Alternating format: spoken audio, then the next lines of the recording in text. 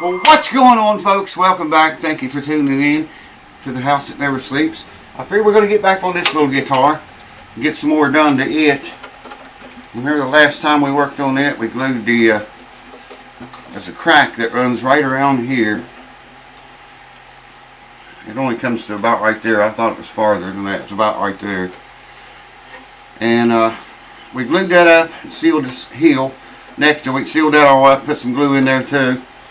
And I'm going to put the cleats in here though. I cut out a few little cleats. Let me get my glasses and stuff on. I'll bring you over here and show you what we're going to do here. Hold on. Okay, let me show you what I'm talking about right here. The crack. Maybe you can see it. It's right there. Right where my finger is. Comes around here to about right there. You can see it. I think I'm seeing it in the camera. I get up too close to the camera and block the light out.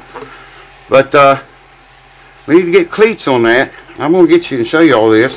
The problem with that is, I doubt you can see shit down in there. The guitar kerfing is run right around, that's cracked right where the kerfing is. I may have to cut some of the kerfing away, or I think there's a little spot right up in this area that I'll be able to get one cleat right there. But the crack goes under the kerfing and it stays under the rest of the way down. Should be good glue in there against that kerfing. Hopefully, we're going to find out. I'll try to get you and show you this. Hold on. By the way, here's the cleats. A couple of tiny little cleats. They're just little things. That one's got a hair on it. I roughed them up with sandpaper so they'll stick better. Now that's already pretty rough inside of there, so I'm not going to worry about that. But that's, you can see how tiny those are. Mahogany.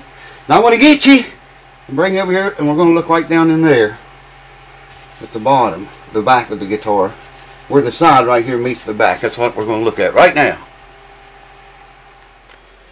Alright, if I can hold the light on it. That's the back of the guitar. There's the back of it. That's the side and the upper belt that's got the crack in it. Now you see, if you look up here, you can see part of the crack up there. If I get everything together here, I think you can see it. And then it goes under that kerfing immediately. There's just one little place there beside the neck block that I'm going to be able to get a cleat.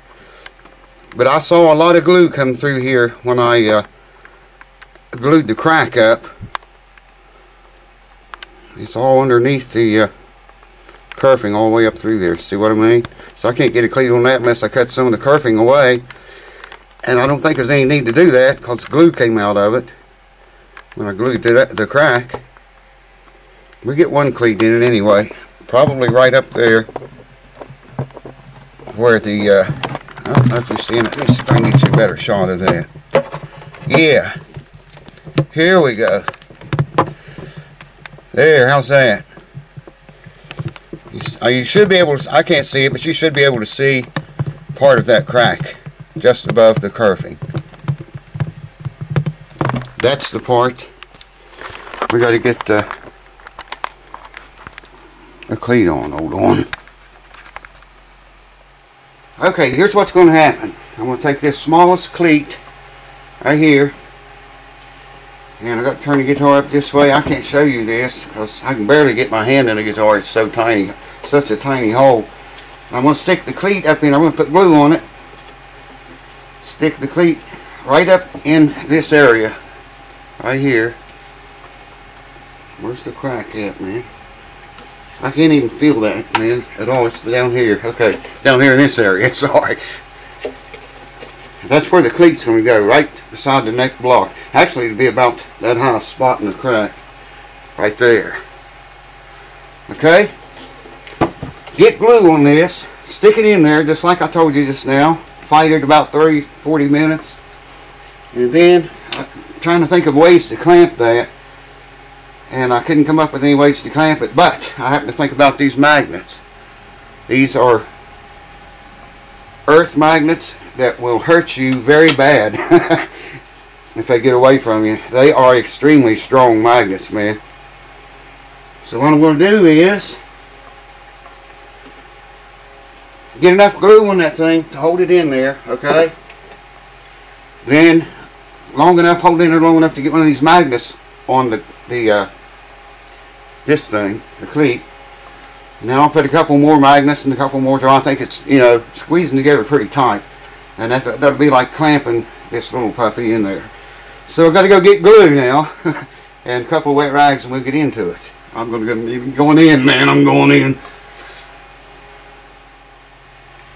Alright, check this out. I used double-sided sticky tape to tape that to my finger. The grain of this cleat has got to go crossways from the grain in the sides. The grain in the sides running this way, grain in the cleat's going to be running that way. And I got to get glue on it and stick it back in there.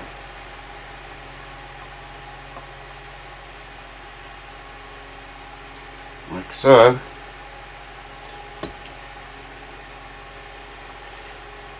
Wish me luck. Never did a guitar this way before. Yeah. No, I didn't lose it. I thought I did. Alright.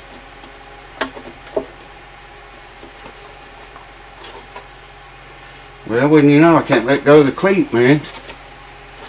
When I do get it in place. So I'm just going to have to hold it here until the glue sets up enough to where I can take my finger away. Wow. Alright, I'll bring you back when it's done. I'll pull my finger away, it pulls the cleat away. So, we wait. Let the glue set up some. Alright, the cleat's been in there long enough now to hold itself in there. And I'm going to wrap this magnet up in wax paper. Yeah, just in case, you know, there's a little bit of glue on the cleat.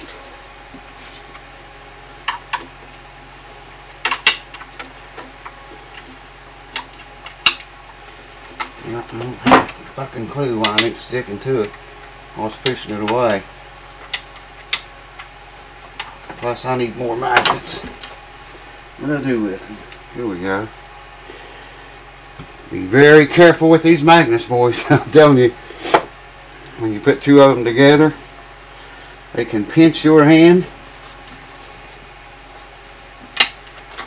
and do some great damage. I don't have that in the right place. I can tell.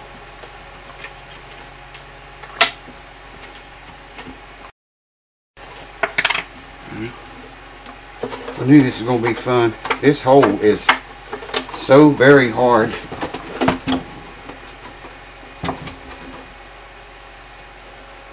To work in. Make sure the cleat didn't move. No, it's there. Okay, that was the right place. I guess it was after all.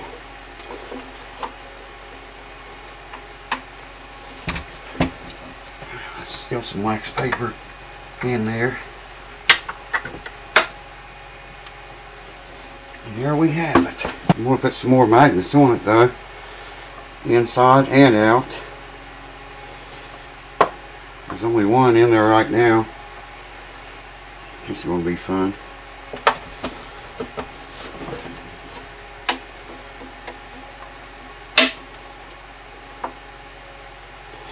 And put a few more on the outside here. One more. That'll be 3 on each side. So, see, when you stick these magnets, you're holding it like that, they suck together so fast, they'll pinch you.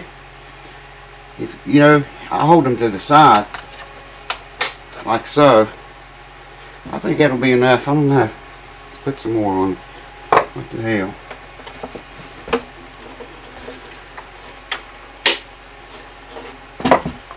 And one more outside. I'll show you what it all looks like at another time. After it sets up and everything. I guess I can show you now. Turn the guitar around. Oh God. Had that fan on today. I was waxing some pickups. And let's see, where is it? Yeah, that's right. Waxing pickups. And turn the fan on to keep the air moving in here. I forgot to turn it off. Alright, I'm going to get you. Show it to you. You're not going to be able to see very much. Hopefully you can see the magnets there. And the cleat right under the magnet. And it's got some force on it. That's a good way to clamp stuff when you can't get a actual clamp on it. That works fine.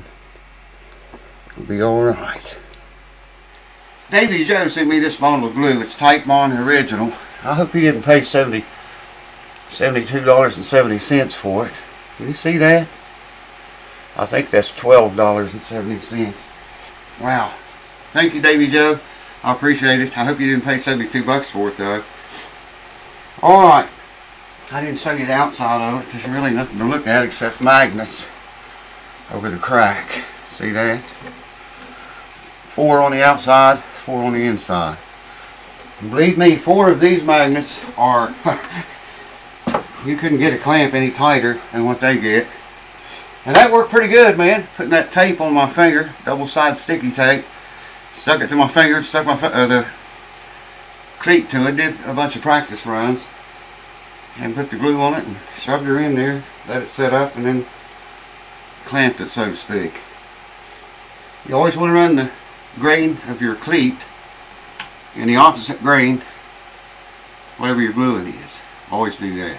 I can't see these cleats good enough to tell. I haven't looked at them that good to tell if they are like that or not. The ones that's already in there. Anyways, thank you guys for watching. Cheers to you. Cheers to you. And I'll see you next time. Hey, I know somebody's going to ask me, where'd you get the magnets at? There's what they look like. And how big around they are. Honestly, I don't remember where I got them. I ordered a whole bunch of them, though, for jobs like this. Just search for rare earth magnets, quarter size, and you should find them. Extremely strong, so be careful with them if you do. Cheers. See you next time.